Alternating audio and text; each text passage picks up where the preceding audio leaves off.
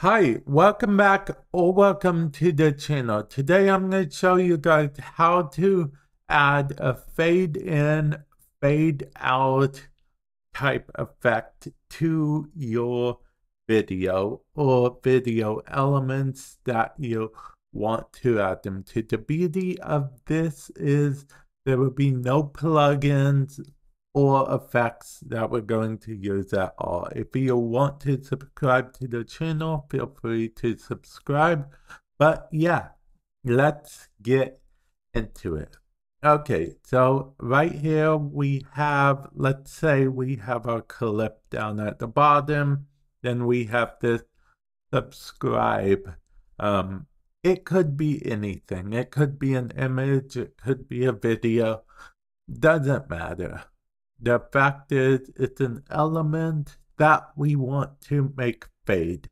So, here's what we are going to do, okay?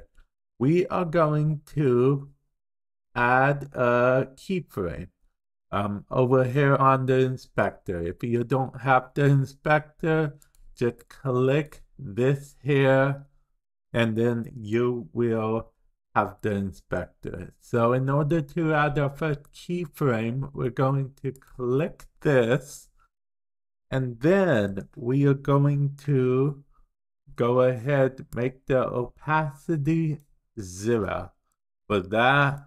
Okay, and then we are going to go over, let's go over 5 frames.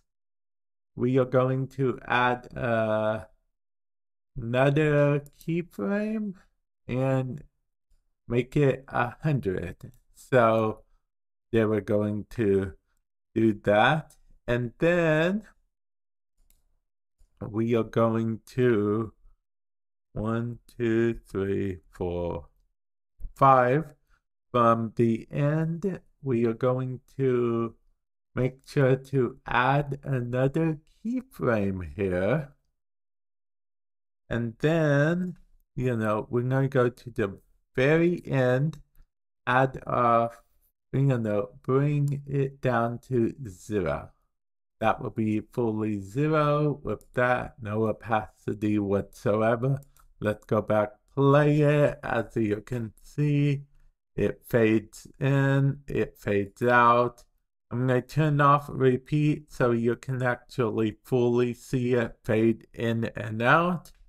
So now we get the full beauty of you seeing it fade out. And there we go.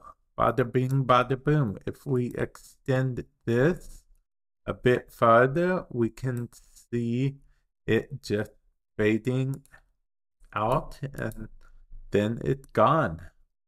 So we can just continue on the rest of the video. And if we put this here, we get to actually see it fade in more as well. Just a little bit and then subtly fading out, which I like it personally. You could play around with the keyframes if you wanted to.